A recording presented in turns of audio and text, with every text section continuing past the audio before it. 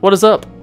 I got a cold, so please, if I sound weird, I always sound weird. So lately, I've been talking about some pretty gloomy subjects. I've been talking about death, kidnappings. Today, we're going to change it up. We're just going to do like a normal vocabulary video. We're going to talk about tornadoes, yes, and all the different types of tornadoes. It's going to be a good time. We're going to talk about large tornadoes, small tornadoes, water tornadoes, fire tornadoes, dust devils, volcanonados. Volcanonados, be a good band name. So we're going to talk about a lot of stuff. I even made this useful chart to help us go through the terms. Yeah, it turns out there's a lot of different types of whirlwinds. So we're going to talk about those. Let's get into the video, but before we do, be sure to like and subscribe for more tornado related content. Okay, so hold up. Before we get into it, we need a blanket term because there's an actual term for this phenomenon. It's called a whirlwind. Whirls. I can't say that word. What is a whirlwind?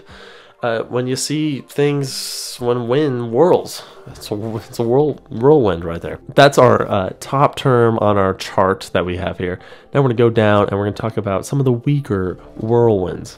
Now, one good example of a pretty weak whirlwind that everyone has seen, the leaf eddy. There's some leaves on the ground and a gust of wind came through and it was blocked by a tree or a house, and it around that tree, creating a little vortex.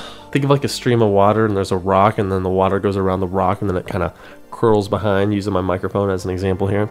That's an eddy, and it happens with wind as well. Okay, so we're going to step it up a little bit and we're going to talk about the dust devil. Everyone has heard of the dust devil. They've seen them. So what is a dust devil and how do they form?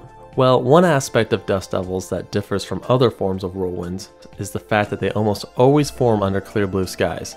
That's because in order for a dust devil to occur, the ground needs to be hot, like very hot and dry.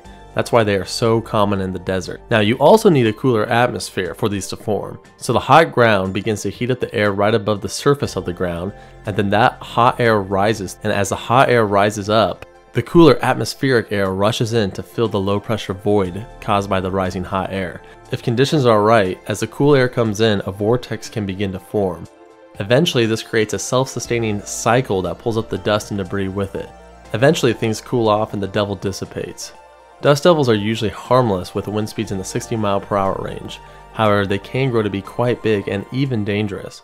Now, there have been a few relatively strong dust devils that have actually killed people in the past. One particularly strong dust devil occurred on September 14th at the Coconino County Fairgrounds in Arizona. This caused property damage and a few personal injuries. Deaths are very rare, but they do occur. One recent deadly example occurred in China, where a dust devil unfortunately claimed the lives of 2 children. These also happen on Mars quite frequently, so that's pretty interesting. A similar vortex to the dust devil is the snow devil, aka snow spout or snow tornado. Snow devils are way more rare, but they do occasionally happen. They do occur under similar circumstances. Now, obviously snow melts when it heats up, so it really takes a perfect mix of conditions for these to occur. They definitely look sweet though. Let's talk steam devils. These usually occur over lakes during the early winter or late fall months when the air is cool but the lakes are still relatively warm. One example of a large steam devil came with an air temp of -6 degrees Fahrenheit and a water temp of 34 degrees Fahrenheit. When you have these major differences in temperature, you can get that beautiful fog over any body of water's surface, especially in the morning hours. Mix that fog with some cooler dry air above and a light wind and you can create an unstable atmosphere and the creation of a steam devil. They are very rare. In fact, they've only been kind of talked about since the 70s. However, you can see them quite frequently at Yellowstone National Park, like in this video here. These almost always happen over warm bodies of water, but they can happen over wet grass or something like that. Definitely cool, definitely spooky. I imagine there was at least one Victorian farmer back in the 1880s who saw one like out in a field early in the morning and thought it was a ghost. I'm sure it happened. So we're going to move up the intensity a little, but still we're not at that tornado level yet, but we're stepping it up a little bit. We're going to talk about the Gustnado. So the Gustnado is interesting because like traditional tornadoes, these do occur during thunderstorms. However, they are not the same thing as a traditional tornado. Gustnadoes essentially form from a gust front or a thunderstorm outflow. You know when you see a storm roll in over you and all of a sudden the winds start to pick up? Yeah, that's the gust front, and these strong winds can form eddies that essentially look like ground-based swirls of dust and debris. Kind of like a leaf eddy like we talked about earlier, but on a grander thunderstorm scale. The difference between tornadoes and gustnados are that gustnados are ground-based and do not connect with the cloud above it. Gustnados are way weaker than tornadoes, but they can be dangerous. Some speculate that the stage collapse disaster at the Indiana State Fair in 2011 may have been caused by a gustnado. Next on the list is fire. Yes, fire tornadoes and fire whirls. Now these are two different forms of whirlwinds. We're going to talk about the fire whirls first. So how do they form? Well, fire is hot, obviously, and just like with our other previous whirlwinds, they form due to a rising hot air updraft. Surface air then comes in to replace the air beneath the updraft to fan the flames, and in right conditions can cause a swirling vortex. They are still quite rare though. You gotta have some perfect conditions for these to form. Now, fire tornadoes or firenados are different from fire whirls. While fire whirls are little spin-ups that quickly dissipate, fire tornadoes are full-fledged tornadoes caused by the mass of fire as a whole. Similar to other whirlwinds, these are caused by a major updraft and heat. However, this would be like if the whole fire organized one major circulating updraft of smoke and flames. These are quite rare, but one well-documented case occurred in 2018 during the Carr Fire in Redding, California. This tornado produced winds up to 150 miles per hour, which would classify this tornado as an EF3. Here's a time-lapse video and you can actually see the rotation. One forest fire in 2020 produced enough rotation that the National Weather Service issued a tornado warning. So I was trying to think of more whirlwinds, and I was like, what about lava? I just thought of lava, so I looked up lava tornado, and apparently they also exist. I'm guessing it's the same sort of effect. Hot lava, cool atmosphere, little vortex forms. I don't know much about them, couldn't find too much info about them, but there are videos online if you want to check out those videos.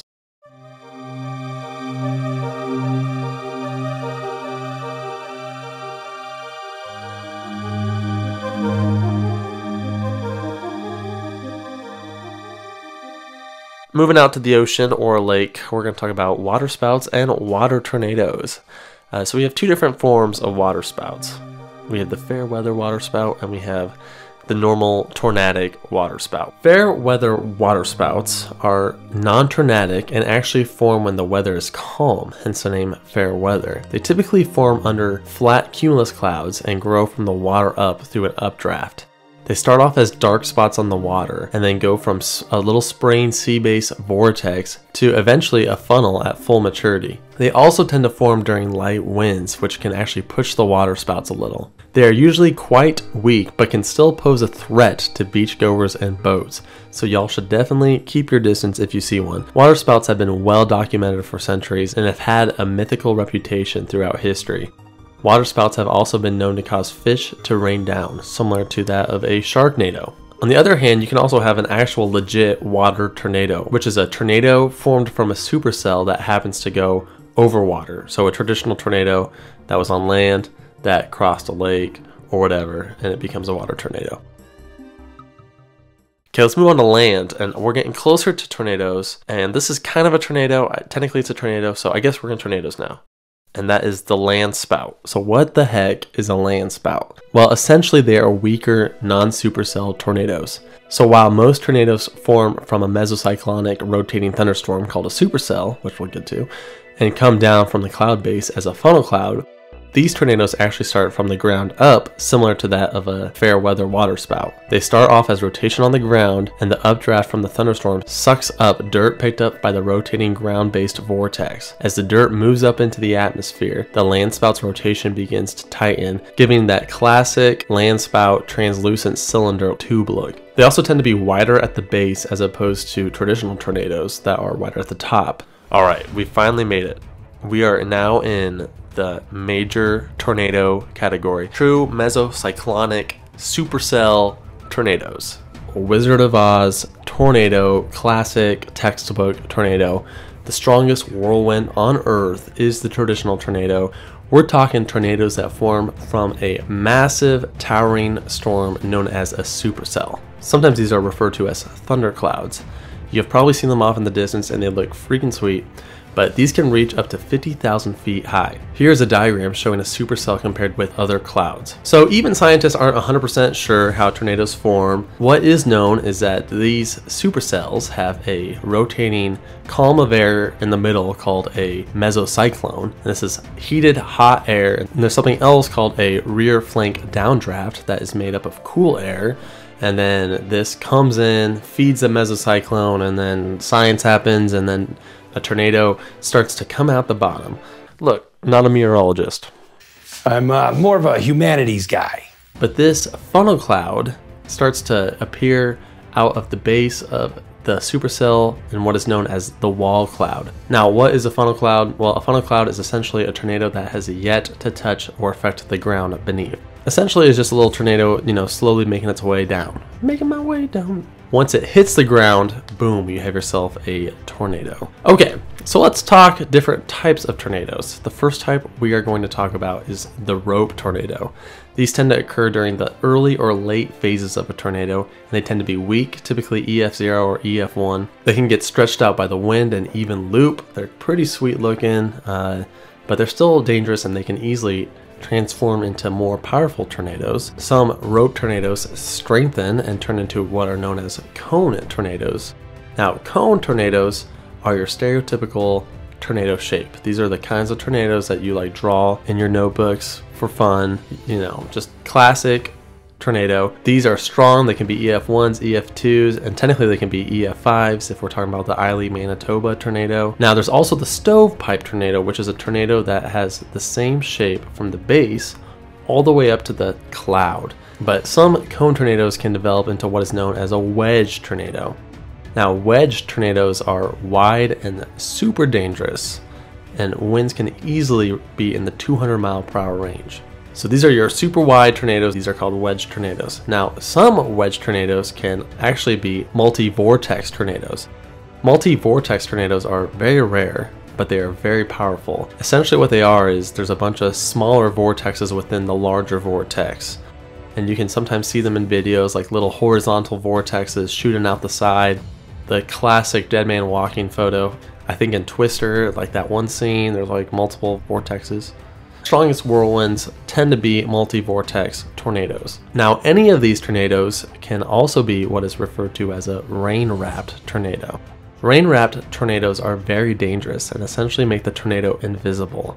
One very notable example of a rain-wrapped tornado was a 2011 Joplin EF5 tornado. Many historic tornadoes with large death tolls have been rain-wrapped because sometimes you just can't see them and you don't realize the danger is there. We also have a type of tornado known as the drill bit tornado. These are small, thin tornadoes with really high wind speeds, almost like a drill, just tearing into the ground. They're definitely a really crazy thing to watch. Okay, let's talk about things that are not tornadoes and that are not whirlwinds and have no rotation at all, but sometimes people get a little confused and they think that they do. One example is the scud cloud. Scud standing for scattered cumulus under deck. These essentially are clouds that have a cone appearance to them, but they are not rotating. They just look like tornadoes, but they're not tornadoes. Sometimes you can see them in shelf clouds. I think there was a recent example of one at Disney World. We also have a shelf cloud. Now, sometimes when you see the shelf cloud moving in, it's got those like fingers of the clouds kind of moving in, and the little fingers. Yeah, those are not true tornadoes. Shelf clouds can also be referred to as SLCs, or scary looking clouds. Some people think that a scary looking cloud could be a tornado, but in reality, no, they're not tornadoes. I mean, tornadoes are scary looking clouds, I guess, but you know what I mean. There's also the cold air funnel.